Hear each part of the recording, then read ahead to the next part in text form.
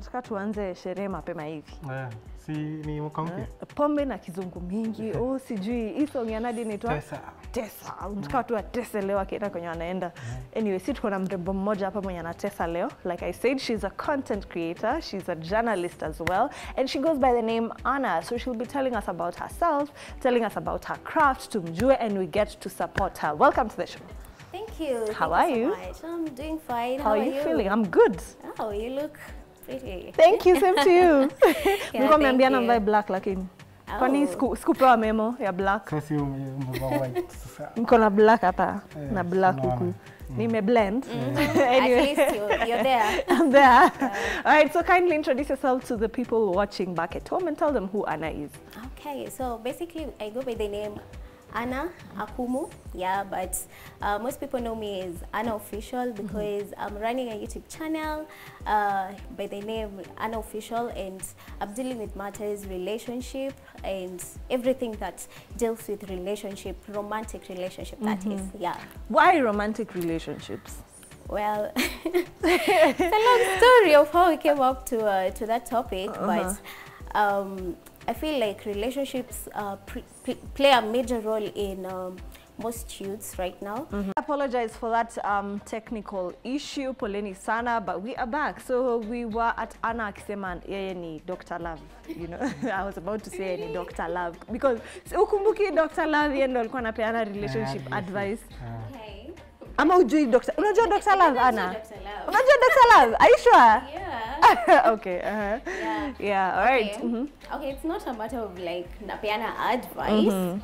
I know I started out like that, like I was like naingia tu nachukua kamera nachukua video, like relationship ikiwa hivi nini.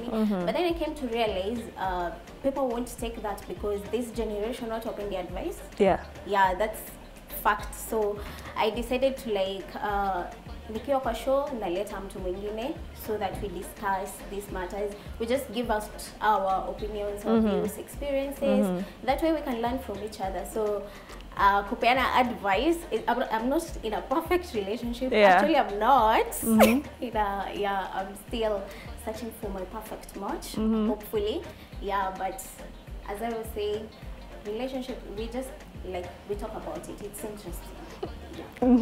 Right. Ukisema watu wapendi advice, you know what's in my mind? You see ni advice. Ni advice. Ni advice. Hizo watu wanasema mapenzi ni scam, but sijui. No. Okay. Me, I don't think ni scam, but I just feel like people have become very self-centered. Like me, I'm looking out for my needs, you know. I'm looking at this person, nataka tu anipatie pesa. Other than that, I don't like him. You know, I'm looking at this young lady. I don't want anything from her. I just want to attend events na yeye, just show her off, and that's everyone is just thinking about themselves. They're self-centered. Yes, everyone is self-centered. I agree with that because that's what happens nowadays. Like it's you give and take. It's a give and take thing. Yeah. Like scratch your back. Scratch my back. Yes, inivo. Siati, I just like sika kitambo. That's why ina feel kama scam. But despite that may feel the genuine relationships still exist. They do. Yeah, they do. They actually do. Na hiyo naweza kuuliza, umesema you're waiting for the perfect one. Do you believe kuna a perfect match? Like a perfect match for everybody, like I feel if I lower my standards in terms of saying there's no that perfect match, I will end up with anyone. So I feel you should just have that type of mentality in mind so that ukiweka standards huko juu, you'll get someone who is close to perfect. Yeah, I feel that's interesting.